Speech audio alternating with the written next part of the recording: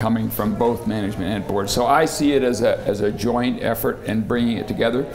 Let me comment on board financial participation.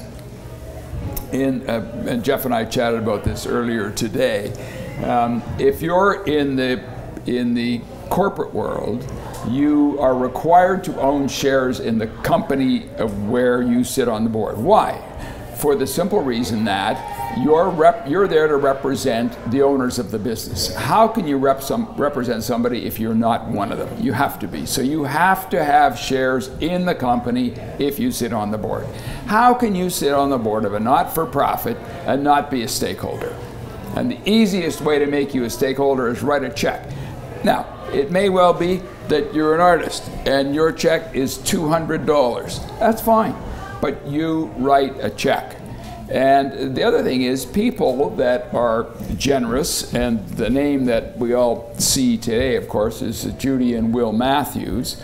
But let me tell you, they are passionate about what they do with their money. And the wonderful thing they're doing down underneath the Gardner was their brainchild. I mean, they created this. And they took it to the mayor, and the mayor was very excited, and he has driven it through City Hall. So, you know, people today don't just write checks and say, gee, I hope that works. They want to look, they want to see what the project is, and they want to feel they're part of something. You know, they've worked hard for the money, they've done something, they've taken risks, it's worked, they've accumulated some wealth, they want to see it do something. And that doesn't mean, here, take my money, go do what you want. The government does that to us already, so they really do want to. And that's why, you know, I'll say candidly, I got Judy Matthews on the board of Artscape 5 years ago, and she has been phenomenal. And it takes time. Any of you that are working with people with money, it's a long, slow road. There's a wonderful line. If you want money, ask for advice. If you want advice, ask for money.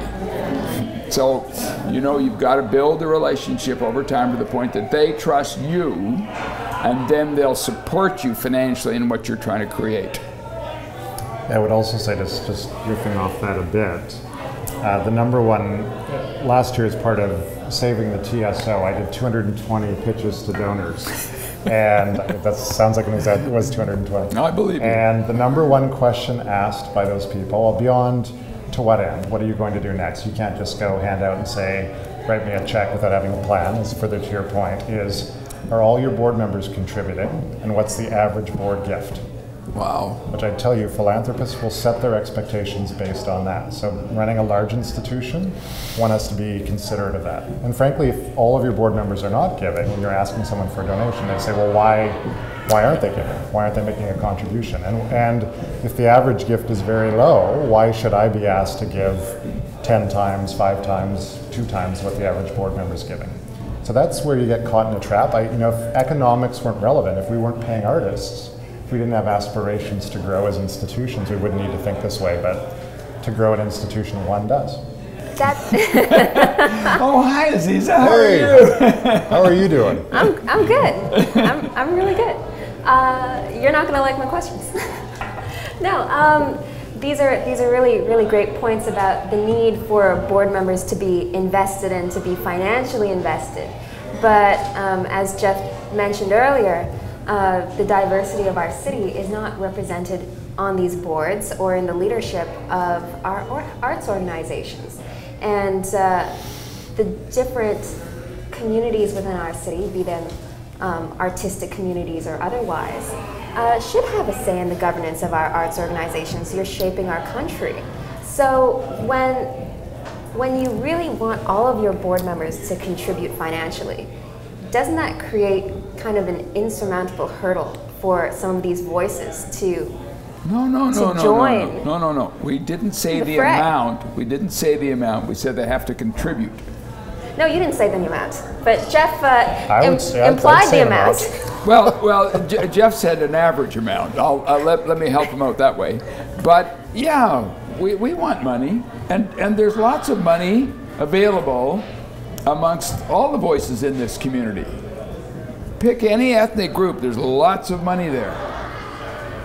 I would say part of the challenge too in the arts is there was a study done, this is 4-year-old data, but in 2011, Torontonians gave $11 billion to charity, and that's everything from sponsoring your friend's run to naming a wing of a hospital.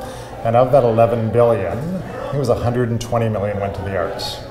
So we're at about 1% of people's charitable prioritization. And for us to really, again, be the creative economy, compete with New York, compete with LA, compete with Chicago, compete with other cities like Pittsburgh and Philadelphia that often and routinely kick our you-know-whats artistically, we do need people to step up at a higher level. I agree with Robert in that the notion that cultural diversity cannot be tied to a board contribution is a bit off.